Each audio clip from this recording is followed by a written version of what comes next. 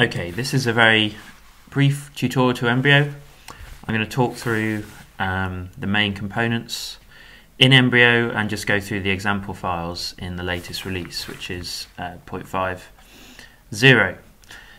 So if I go up to here, I get the Embryo component, pop it on the canvas, and you'll see that you automatically get these three of the four quadrants of the grasshopper canvas. Have these labels: parent, child, ingredients. Now parent is just your usual grasshopper canvas.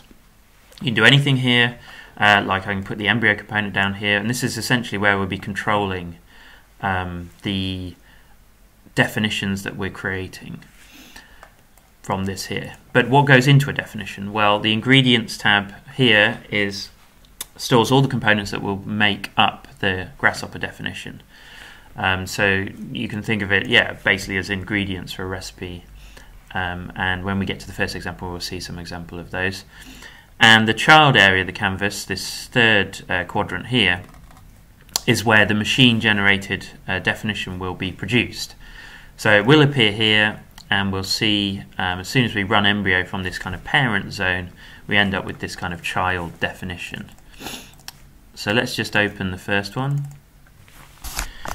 Okay, there's a bit of an explanation in this text here you can read.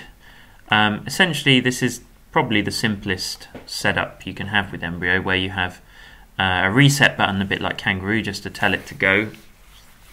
You have a set number of sliders and components that are going to make up your definition, which you can define here. These genes, if you leave them blank, you'll need to put in something in this random override. Essentially, this random override is a bit like a seed, a random seed. Well, it is a random seed, sorry. And this overrides any of these genes that make up the definition. We'll see when we're evolving kind of definitions later why they become important. We don't need to put anything in those. And here we have the settings. So settings component is actually here, Embryo settings. We have a number of settings. Let's just show full names. Ooh, full names. Preview will essentially instruct when the machine generated definition is created whether we show the result or whether we don't. The slider domain, these are the domain of the parameters, so the sliders get automatically produced are within this range. One-to-one means that every output can only be connected to one input. So of course in a traditional kind of grasshopper definition, every output can be kind of hooked into several inputs. So we'll keep that at false at the moment. These are some grid settings, just size of the definition, so the way that the components are placed on the canvas. Some of them here, so sometimes when a component doesn't work, we want to remove it from the definition. This will automatically kind of delete it and get it out of the way. Remove dead, so if you have a I think it's just red error ones. I think if they've got a warning, it'll still keep them. But and then only terminals is kind of like preview, but it just displays only the components at the end of the definition. So that's defined by any components that don't have any outputs, so are not hooked up to anything further down the line. So they have only dependencies. Okay, so I'm just going to hit this true, and you'll see that this definition here is created. I can't actually, now these are made, I can't change the value of these sliders. But this is actually now a machine generated definition, and it has 4 sliders and it has 8 components, but it doesn't have 8 components. The reason it doesn't have 8 components is because we've removed dead. And let's say it tried to put a line component down first. It would look for a line component, it would look for points. And if there were no points, it would just get rid of it. Or it would just leave it there with no input. So here the remove dead. This is kind of then a maximum value of components. But if I increase the components, of course I increase the number of components that are made. And the order these are made is completely dependent on hierarchy.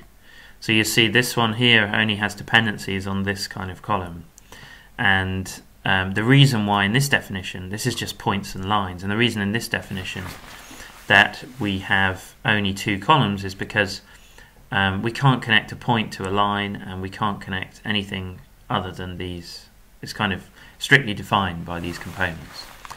So you may ask why these components. The reason why is because we put them over here in the ingredients. I'm just going to turn the full names off again. So here in this ingredient zone, and Embryo kind of picks up any components in this range. I think you can disable them and enable them if you don't want to use them.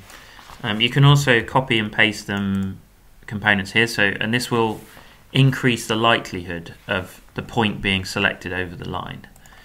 Because at the moment we're just using this random override, so essentially we'll just, the way it works in the background is it's kind of picking a function, and when it puts the function down it also picks an output. So you can imagine every one of these. Let's just turn this off. By the way, if you set to false, you can then just operate on this as you would usually, and you can drag these around and move them back here. So of course, if I put down a point here, good old nut chestnut. If I put down a point, I'll only be able to put in a number. I mean, Grasshopper has this kind of automatic casting thing, so you can put in a line and it'll cast it to a length and all this kind of thing. But essentially Embryo uses a lookup table to say, okay, this is a fine input to put in, and then it will try and put that in. And there's a kind of something in the background that says, okay, these, before I put this point down, let's imagine there's nothing connected. These are what are called willing outputs. So these are outputs that are available for this component. So it might be that it basically makes a little sublist of all the willing outputs for this one parameter input on this component. And then it goes, okay, pick one of these randomly, because we're using a random override, and then it goes, pop, okay, I'm going to connect that up. And that's how it works, essentially. And that's why we have these metric genes and topology genes and function genes. The metric genes control the value of the parameters, the sliders. The topology genes control the kind of how the definition is wired up, and the function genes control which of these ingredients are selected. So okay, let's just run this again, and you'll see this again appears, and we can change this seed and we can get different definitions. Okay, so that's the basic one. I'm going to open now the second one, which is called Get Geometry. This introduces a few more components. Let's have a look at this definition. So here I've got a couple of points, a box by 2 points, and rotation in the plane. Sorry, I'm also drinking coffee whilst I'm talking, so that's why I go silent sometimes. If I hit go, in this case we've got 32 components and 16 sliders, and you'll see that we've got lots of rotation transforms kind of picked up after each other, and we've actually run out of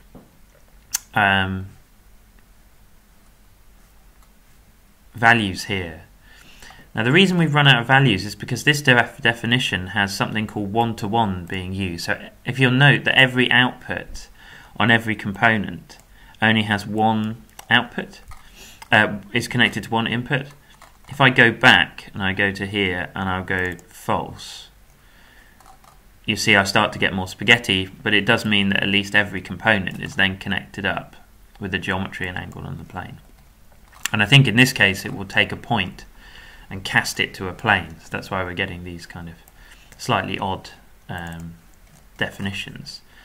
So I mean, part of the reason, it might seem like gobbledygook here, but part of the reason for Embryo is to kind of come up with kind of unique and interesting ideas, I suppose, and then be able to think about, okay, how has the machine generated this, and why has it generated this, and can we interrogate this, just like a kind of, I suppose a bit like a Grasshopper definition created by a consultant, or that you kind of open, you go, okay, I've got no idea how this works.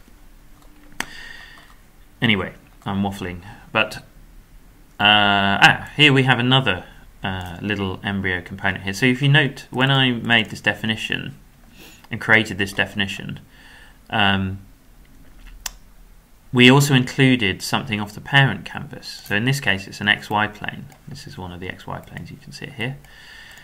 This little tag is in the parent thing. It's called parent output. And if we tag something like this, it means that it will be included in the definition itself. So those willing outputs I mentioned before, one of these is included. And you can have lots of these, okay, so you just need to kind of tag it with this component. It automatically detects that it will be included in the definition. I'm just going to reduce the number of components here. Okay, so it's a bit more manageable. And then it will be included. And of course, if I change the random override now with this definition, it will come up with all kinds. Sometimes it will even like get a bit confused and lock and take a while, but that's due to the complexity of the definition. And there's no real way around that, in the sense that if we just tweak sliders, a bit like in Galapagos, you know, we're optimizing sliders and numbers. We're still confined within the definition we make. In Embryo, we're making a whole new definition, so the combinatorial possibilities are just ridiculous. You know, they're kind of larger than the number of atoms in the universe, etc., etc. So occasionally we will sometimes get a lock. It depends on the ingredients and the definition that you're making. Obviously, with something simple like this, points and boxes, kind of not so likely. But we do have this definition that's made. So I'm just going to make it a little bit. I mean, it's kind of curious the way that this is machine made. I find it kind of interesting myself. But let's go back to 32 and maybe change it to something slightly different.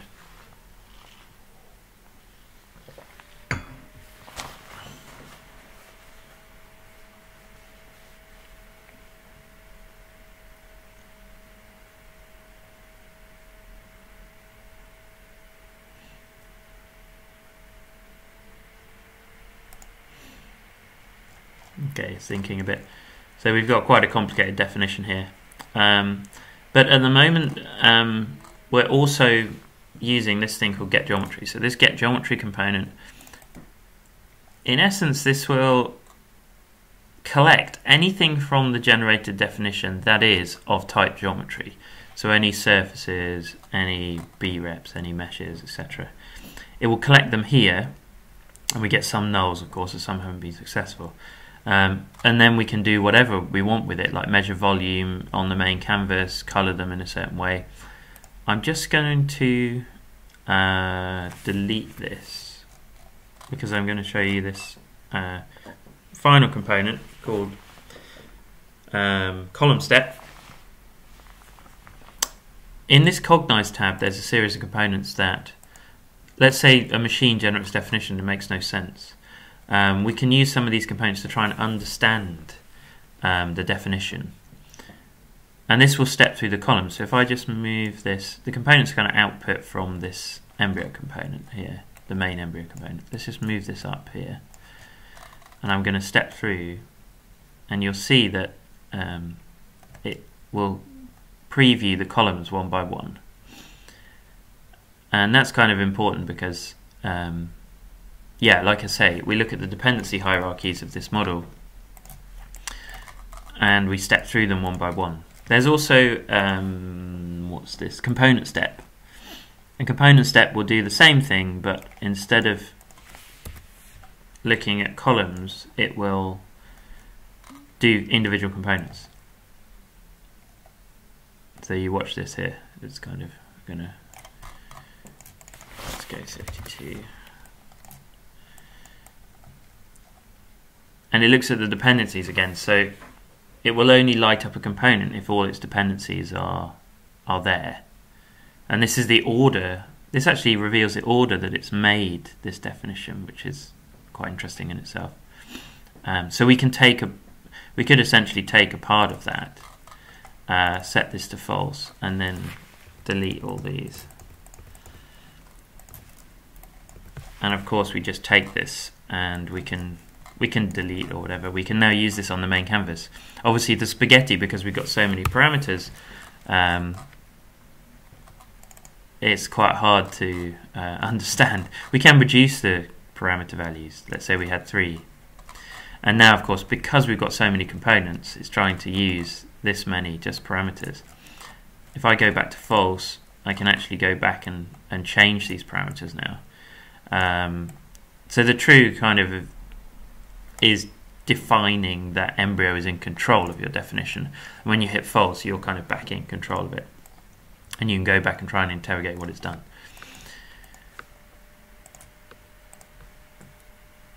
Okay, and I'm just going to show the final one, just in this kind of quick introduction, is how you use Embryo with something like Galapagos. It's actually quite a dumb example in the sense we're just going to optimize the random seed, but in a future video, and actually I think in some of the examples included there is a GA that will evolve geometry to a target geometry. This is really simple. This is using a definition to look into a combinatorial problem that's inspired by, there's a game show in the UK, it's called Countdown, and something called the numbers game, which is a little game they play and they have 30 seconds to solve the problem, where they have to hit a target number between 1 and 999, it's chosen at random. And they have six they have 6 numbers, and they can combine them in completely different ways. So I looked up on YouTube what's the hardest one, and one of the hardest one was this one, which is these numbers 4, 5, 6, 7, 25, 50, and they had to get to 314. So that was the target. And they can use any mathematical operators. In this case, I've just put down some addition components, a subtraction and a multiplication component. So these are standard mathematical operators, and it's a classic combinatorial problem. And if I hit go here, you'll see Embryo just combines a series of operators, and it's actually using something called the parent. It's a bit like that parent output, which takes stuff from the parent canvas. The parent input will get stuff from the machine generator, and not just geometry. So the get geometry thing that I showed you before gets just geometry and get loads of it, whereas the parent input will actually tag an input and try and connect that input. So it almost includes this input in the machine generated definition.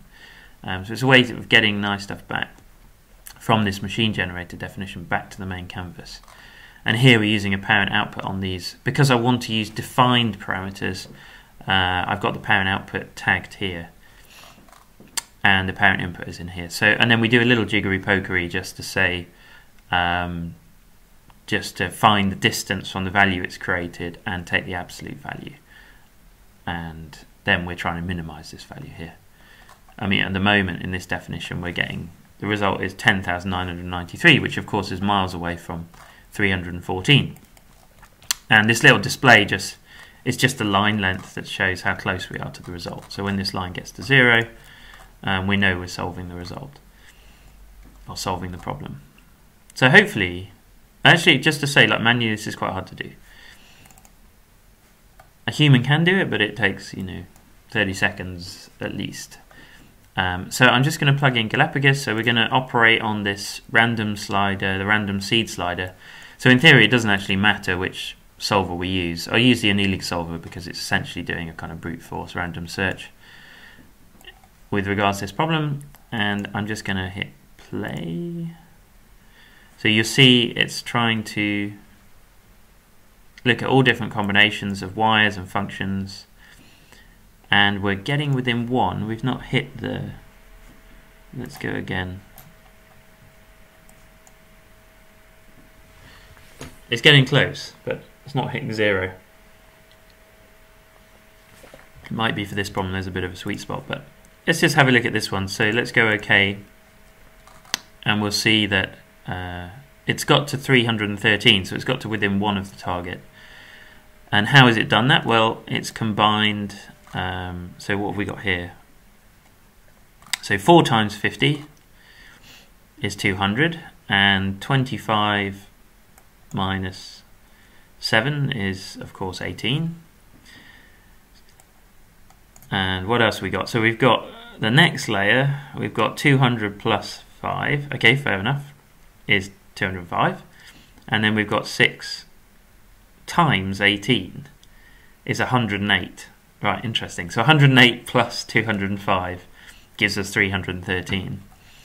So okay, I mean, you can follow this, you can see how it solved the problem, but it is a combinatorial problem, and it's usually outside the bounds of just setting up parameters in Galapagos, even for this simple problem.